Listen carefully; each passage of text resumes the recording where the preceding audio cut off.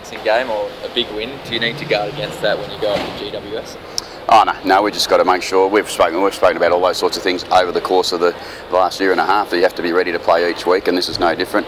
We know there's going to be some significant challenges this week in the game. You know, we've got a really talented young group coming up against them, a foreign ground for us, and also some trying conditions by the sound of it. Have you enjoyed being on top of the ladder? Because I know the footy world's gone crazy since you've hit the top. Yeah, no, look, it's not. Look, it's nice that you're sitting there, but it's round 6.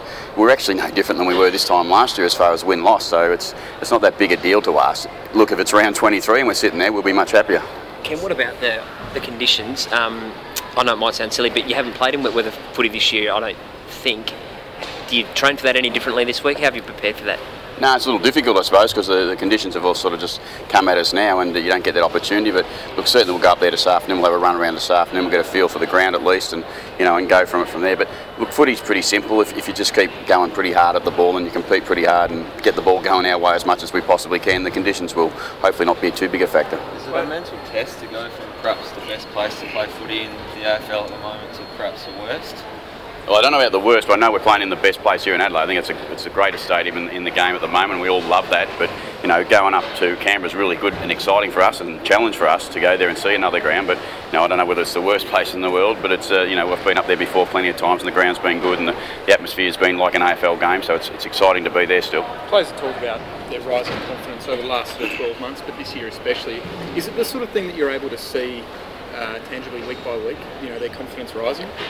It just grows. That sort of stuff grows with behaviour, with what they do and how they put it out there every week, and and they get confidence from that, knowing that. But they also are understanding that they know what it takes to get that, and that they stick to the task. And if they do that, their confidence will grow. But it'll grow because they've worked really hard. Ken, you've made a point, I think, of rotating your subs pretty regularly this year. Is that something you'll probably do again this week?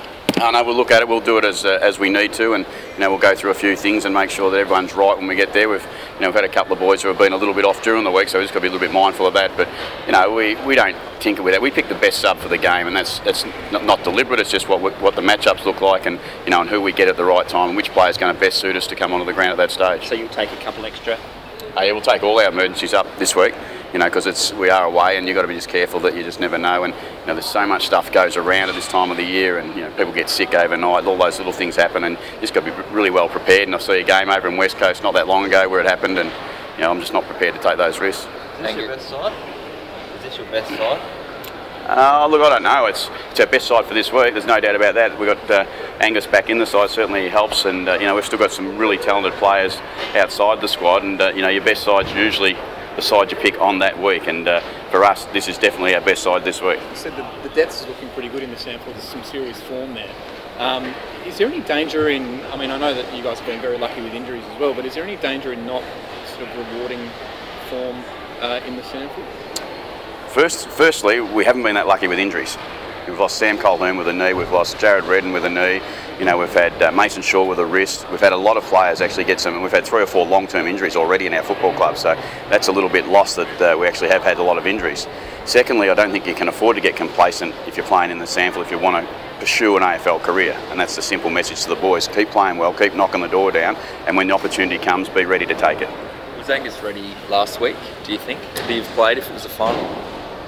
Yeah, he would have. That's the simple answer. He would have played last week. We made sure that we didn't take any risks with him.